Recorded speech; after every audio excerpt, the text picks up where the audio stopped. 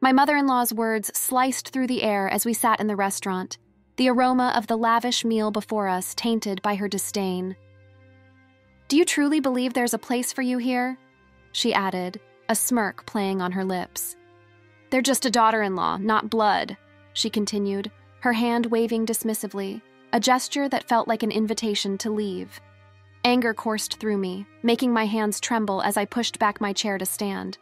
But before I could exit the room, she halted me with a raised hand. "Wait, what about the bill? If you're leaving early, leave the money," she demanded, a smug expression on her face. I met her gaze with a defiant smile.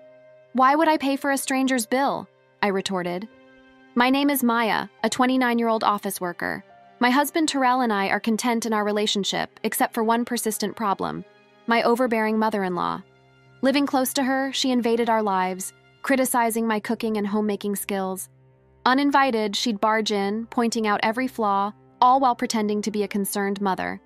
When I complained to Terrell, he didn't believe me. In his eyes, his mother was just a loving parent, blind to her manipulations. As time passed, her intrusions grew worse. Armed with a key my husband had given her, she'd enter our home, criticizing and complaining about everything. She even tarnished my reputation with the neighbors, spreading lies about me. I pleaded with Terrell to move away, but he remained indifferent, busy with work. Then a turning point arrived. His successful project led to a promotion and a significant salary increase. Seizing the opportunity, I suggested expanding our family.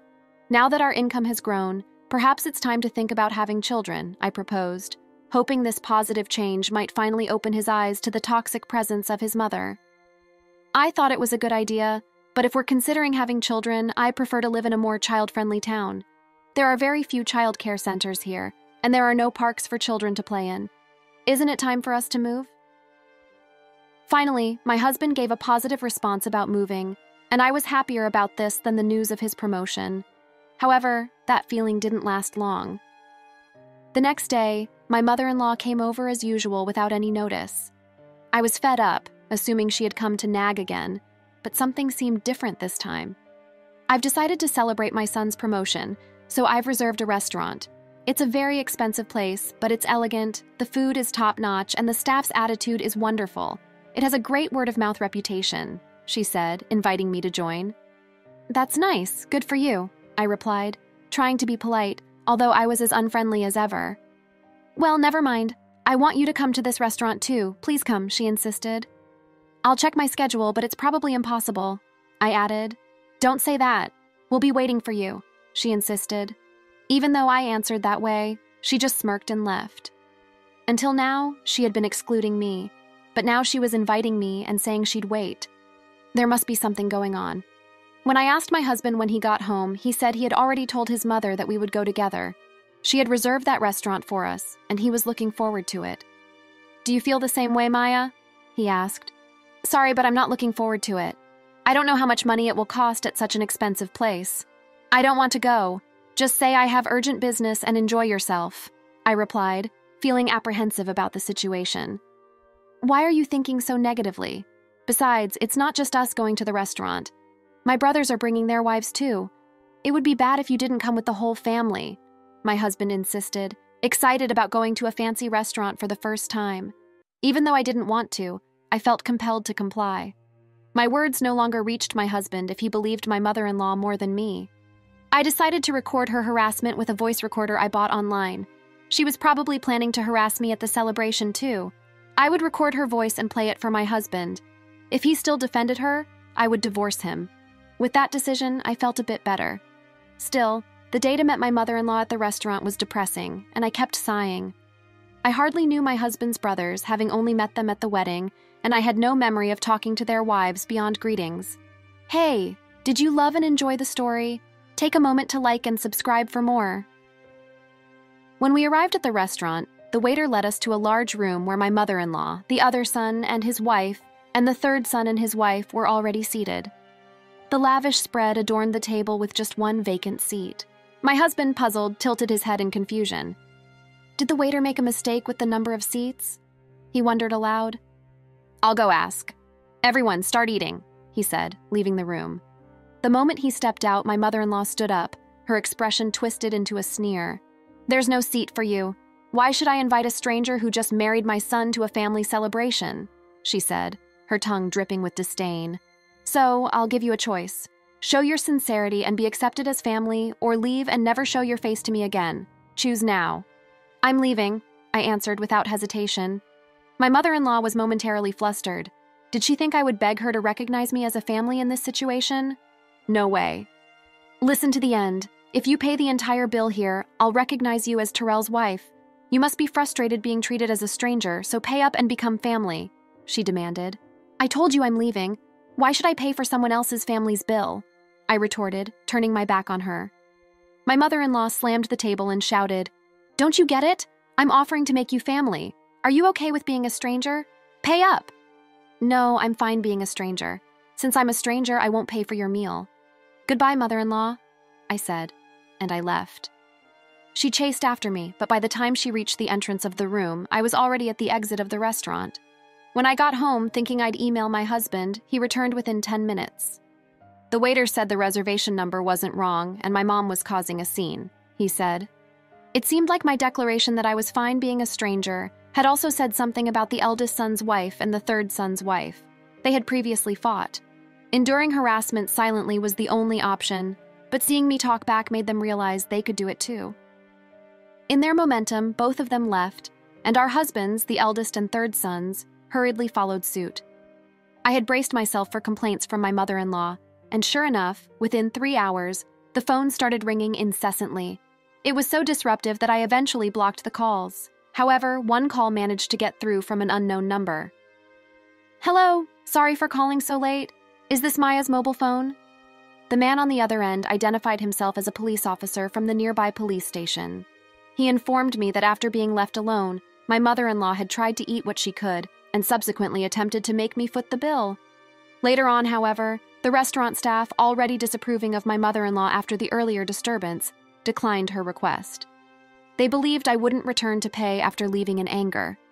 Ignoring all her calls, my mother-in-law was then suggested to pay by card, but she lacked a credit card and hadn't brought enough cash to cover everyone's meals. In a desperate bid, she tried contacting other family members to cover the costs, but no one responded. Frustrated and cornered, she started yelling, blaming me entirely for the situation. Her anger escalated, leading to a scene where she damaged expensive vases and flower pots at the restaurant. This chaos prompted the restaurant to call the police. The responding officers managed to calm down my furious mother-in-law, but she adamantly refused to accept any wrongdoing. The restaurant not only went unpaid, but also was burdened with a troublesome customer. They sought help to escort her home. Feeling guilty about ignoring a call from the police, my husband and I reluctantly returned to the restaurant. Upon our arrival, my mother-in-law was being pacified by the police. The moment she spotted me, she raised her eyes and, crossing her arms, screamed, "You're good for nothing. This situation happened because you didn't pay the bill. It's natural to help your mother, isn't it? Pay up now." I was utterly astonished when my mother-in-law uttered something almost threatening, even with the police present. They had clearly stated that if no one took her home, they would either escort her to her in-laws' house in a patrol car or arrest her for dining and dashing. Please take her away, arrest her, or whatever it takes. Just make her take responsibility, I said, my voice cold and resolute. Mother-in-law's eyes widened in shock at my words. How could you say something so cold? I can't believe it. Just pay up. It's bad luck to have a family member arrested, she pleaded.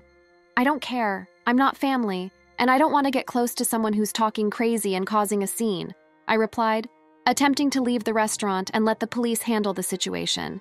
However, my husband, who had remained silent all along, glared at me.